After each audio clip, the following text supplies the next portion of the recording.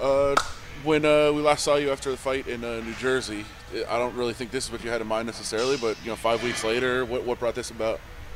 I the card, I guess 161, the whole card went to crap, and they needed somebody to save it, and they called Roy Nelson. Is there any hesitation on your part? No, I'll fight anybody in the world. I don't know if Stipe is exactly the level of opponent that you wanted for your next fight. Was there any thought about that, saying like, well, I don't know if that's who I want to fight? No, Stipe's in the UFC, and I was told by Dana White that they're the best in the world, so. This is the last fight on that contract. Do you think that if you can win over Stipe, that it makes it all the more better for you into negotiations going in? No, I think win or lose, I have fans, and fans want to watch me fight, and win or lose, I always bring it 100%. I just got the best compliment.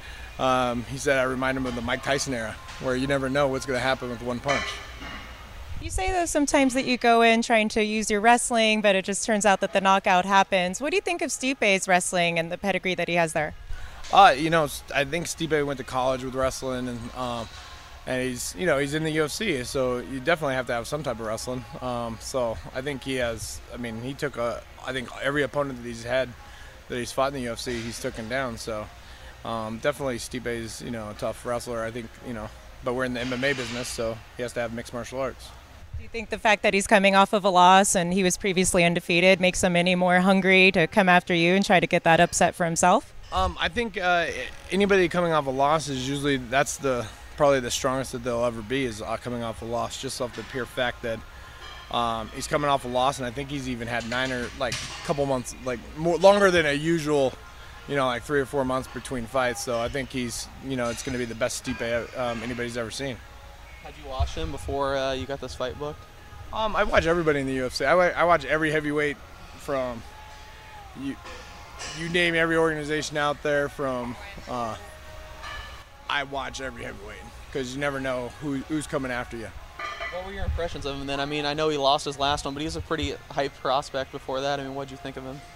He was undefeated. He was in the UFC, so I was like, this boy has to be good. He's knocked a lot of guys out. He pushes the pace, he takes people down, and he knocks people out. So I just look at all angles that he's going to be good at. Also a wrestler and a baseball player. Any similarities there with you? I used to play baseball. So I think it's kind of the same. It's good hips from when you got to have baseball, good hand-eye coordination. So I think it just coordinates well with mixed martial arts. What do you think about the way that he kind of chose not to embrace jiu-jitsu, and he spoke out about that, saying it didn't matter before his last fight? You know what? I have no idea.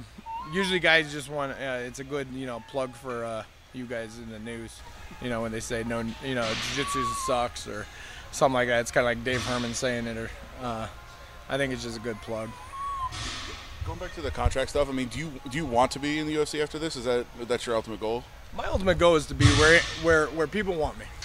I think that's my ultimate goal. I want to be where fans want me. I want to be where management wants me. I want, at the end of the day, I'm here to, provide a show for the fans and, provide for my family.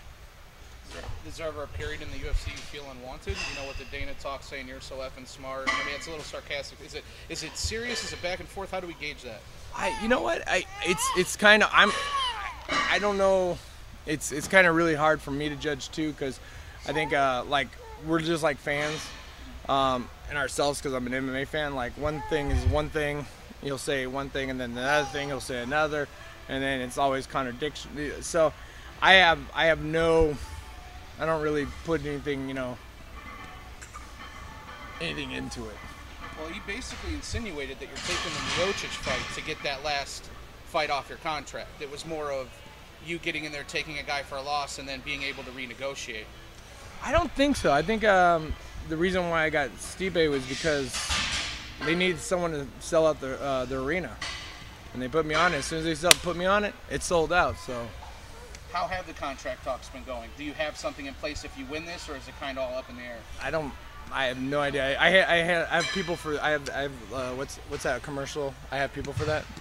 You stayed at a Holiday Inn Express last night? Exactly. I got people for that. So that hasn't been a distraction at all? Because, I mean, it's the first thing Dana talked about when he asked about this fight. He sort of bring up the contract. Dana be like, I don't talk about money. I don't talk about money until they kick everybody out, and then be like, well, that guy made no.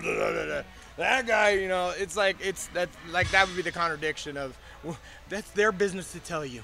That's their business. What happened with it's kind of just it's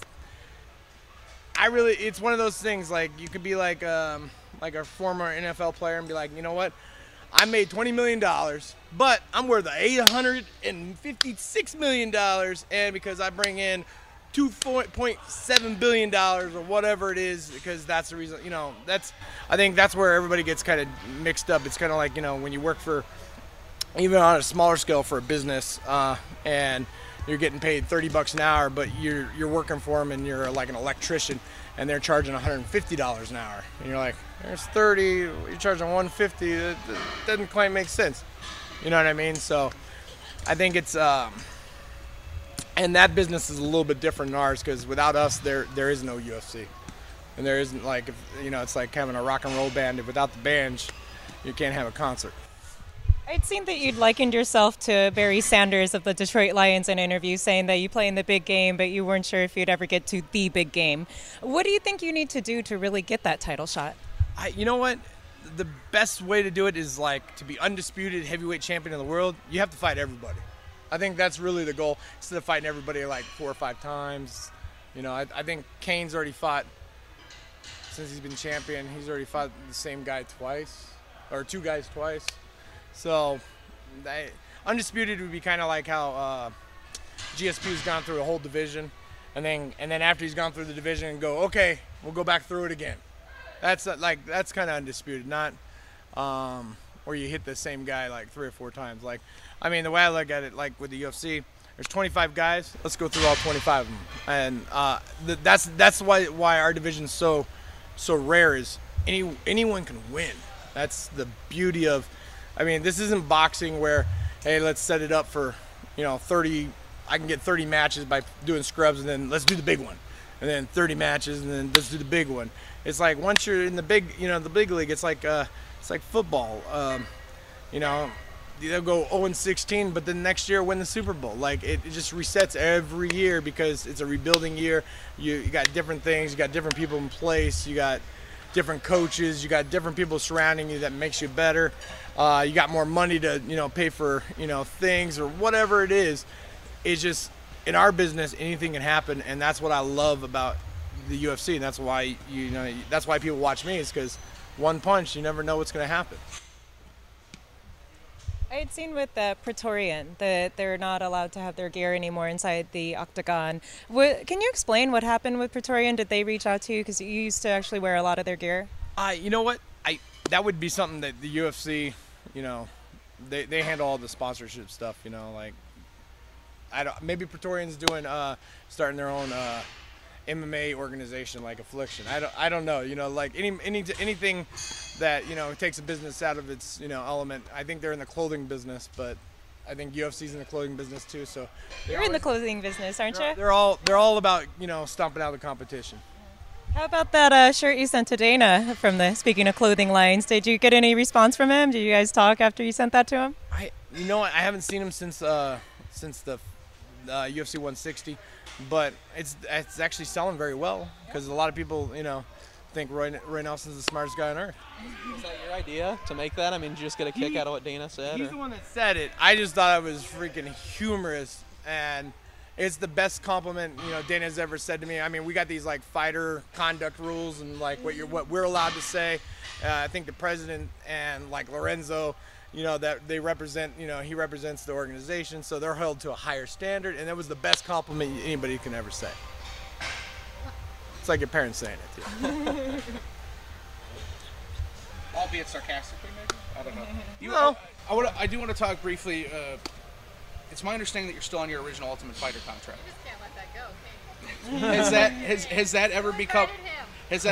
Has that ever become frustrating for you at any point? No, because I won that. Right. So it's awesome. Hey, Joe. have one more for you also. Daniel Cormier, he had said after the conference call comment came out that he had turned down the fight with you, that he was actually not cleared to take a fight at the time.